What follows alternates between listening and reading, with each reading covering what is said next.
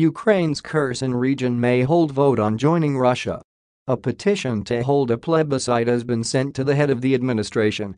The southern Ukrainian Kherson region may hold a vote to establish whether its people want to break away from Kiev and ask Moscow to accept it as a new region of Russia.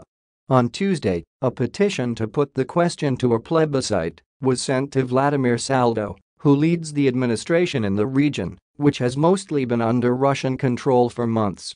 The call came from a public council, which is tasked with representing the local people.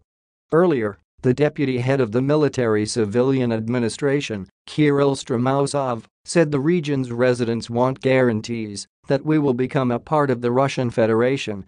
Many people in Kherson are afraid that Russia might leave, Stremousov said.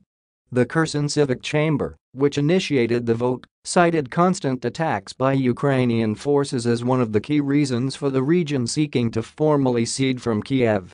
It said being formally accepted as a part of Russia would boost its security.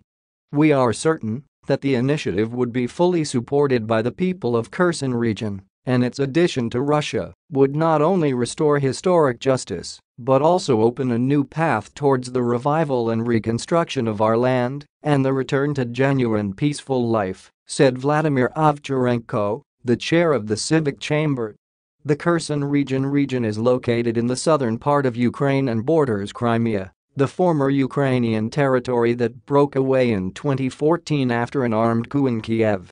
Russia took over the city of Kherson and most of the region in March as part of its military operation in Ukraine.